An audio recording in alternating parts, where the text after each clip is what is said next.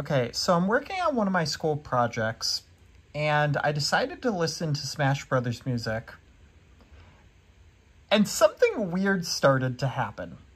So, first off, I don't actually have my Pro Controller out right now. It's in my Switch bag, and I apparently accidentally activated it when I took my Switch out.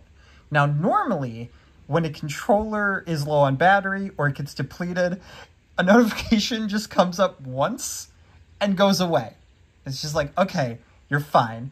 For some reason, though, this notification keeps popping up, disappearing, and then popping up again as I'm listening to the music with the sound going on. I don't know if it's a glitch because of Smash Brothers. I don't know if it's because of the Switch.